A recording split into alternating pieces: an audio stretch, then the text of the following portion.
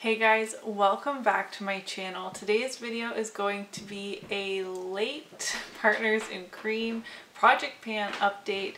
I apologize again for all of the back-to-back project pan updates that are always behind schedule on my channel. I'm trying to get caught up so that I can go back to posting other content as well, but I feel like I am losing the battle, the uphill battle, whatever that saying is. This project was created by Steph Lyons and Delyn. It is a project pan focused on all cream and liquid products. I am so happy to have been doing this project all year. It's really helped me rotate through a lot of my cream and liquid product, and I have had some empties to share throughout as well. Some pans in cream eyeshadows, things like that, but I've mostly been using this project as a way to rotate through those cream, cheek, and lip products, and that's been working really well for me, so I'm happy with that. Let's just hop right in. I feel like these updates are generally pretty short and sweet. So last month I rolled in the L'Oreal True Match Lumi foundation. I have mine in the shade N12. This is a really good match for me actually. This is a very old foundation. I have a sneaking suspicion it was breaking me out, so I have stopped using it for a little bit. I did use this 3 times. There is a line of demarcation right here on this side.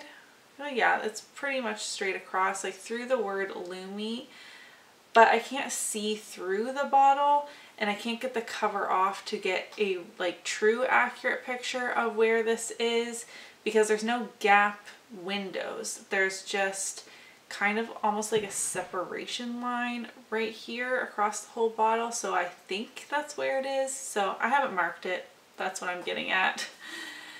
And I've stopped using this. I used it 3 times. I've been dealing with really bad breakouts, but it was also right around that time of the month. So I am just taking a break. My breakouts are almost cleared up. They're really bad on this cheek. I mean, oh yeah. At this angle, you can see all this inflammation right here and right here, and a little bit on this side of my jaw as well. I will get back to this once my breakouts clear to see if they immediately come back again. That seems like torturing myself, but it still smells fine.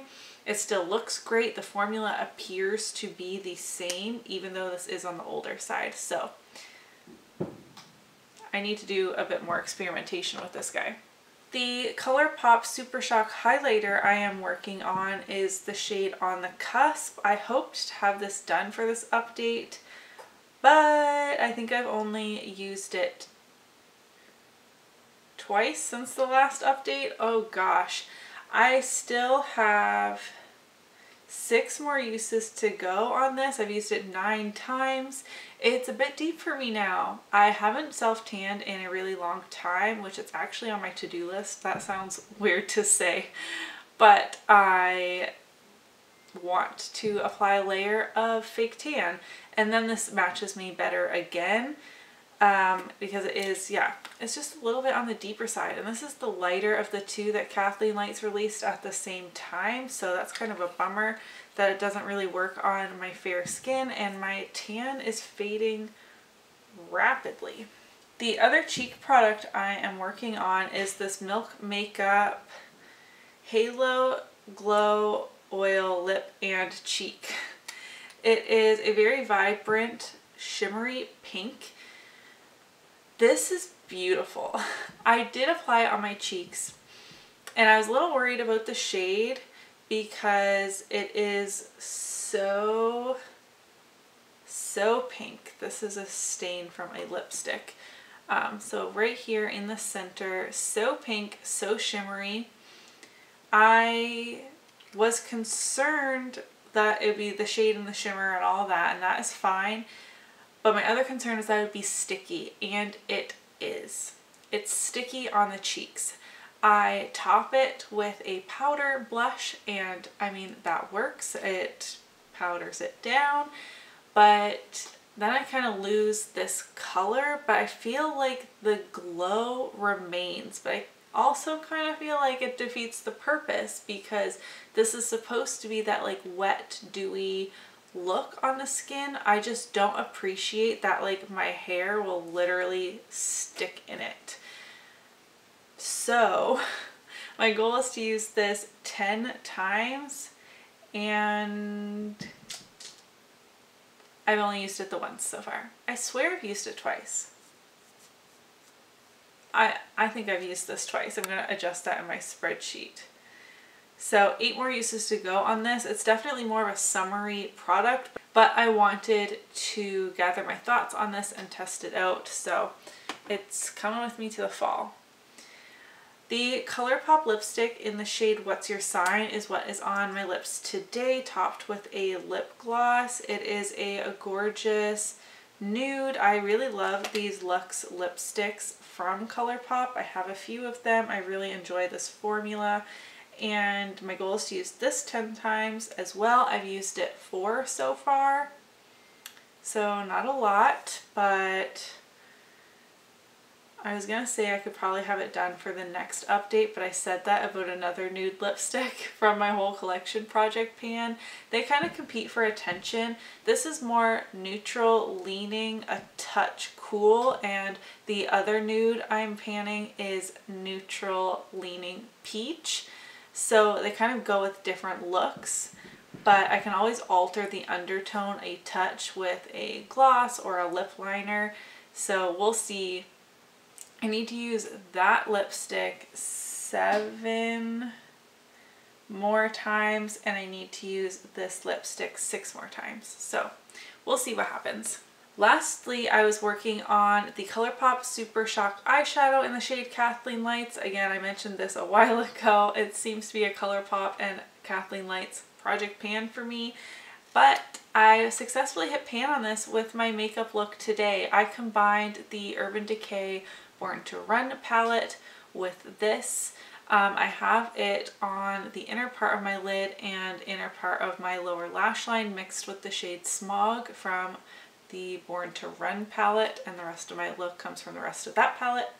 Anyways, this is a very warm, coppery, gorgeous eyeshadow. I bought this in 2015 when she first released her like quad foursome of Super Shock shadows, and it is still so creamy. It feels brand new. I'm so happy that it finally has a pan in this. I loved working on this, especially like that late summer and into September. Oh, it was so gorgeous. And I'm excited to say I'm going to roll in another Super Shock shadow. I have really enjoyed working my way through my Super Shock shadow collection this year and hitting pan. Pan takes me roughly 20 uses from new. How many have I hit pan on? That was my 4th Super Shock eyeshadow to hit pan on this year. So I was looking through my collection, and 2 in my makeup inventory caught my eye. Both of these I got a really long time ago, 2015, 2016, around there. I have a lot from that time. But anyways, there was about 4 that were like really fall vibes that I really want to work through. So maybe if I get my butt in gear and hit pan quickly, then I can get through all 4 of them. I feel weird at the middle part. I keep looking at my monitor. Okay, I chose a matte this time just to mix it up. I've been working on a lot of like metallic type formulas. This is the shade Melrose. This was in a fall collection, again 2015, 2016, around there. I didn't even swatch this to see if it's still creamy, but all of my other ones have been, because I really make sure to crank these lids on tight. Let's do a swatch test. Oh, that's a little dry.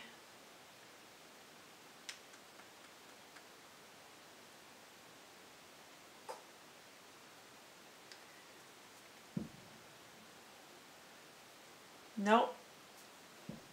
What is happening?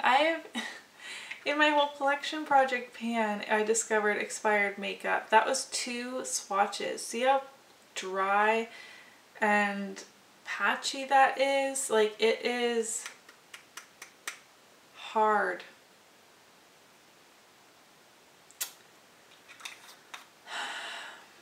Okay, well, the other one I was thinking of, this was like my second choice, was the shade Blaze, again from KathleenLights. This is a really like grungy antique gold kind of shade.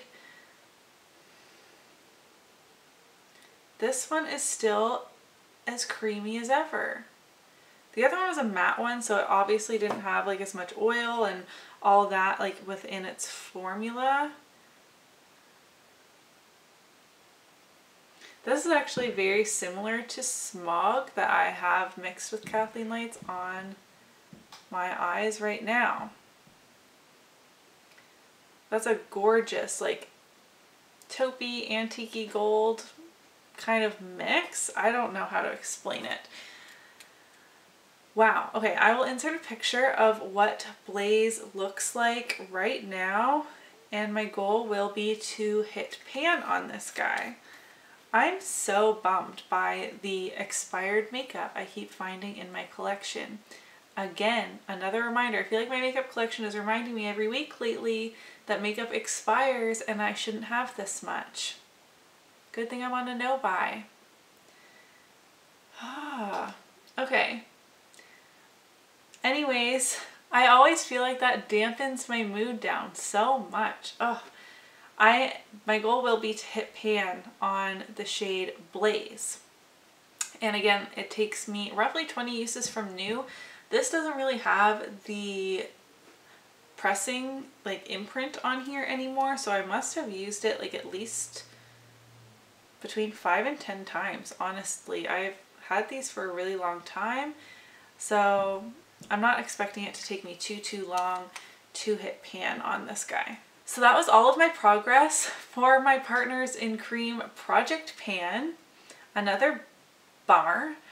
For goals for next time, I would really like to be done with the Super Shock Cheek Highlighter so I can roll in something different. I have been meandering with this for way too long. I love the Super Shock highlighters.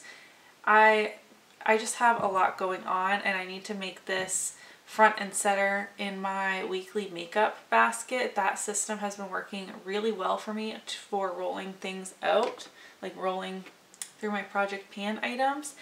And I need to determine if this is breaking me out or if it's just, you know, regular old hormonal acne. I have a mess on this hand. And everything else I foresee staying in for a month or two. Like these 2 products, I don't know if I can get to my 10 uses on either of these before next time. Let me know how you are doing on your project pan. Don't forget to give this video a thumbs up if you did enjoy it, and I'll see you in my next one. Bye!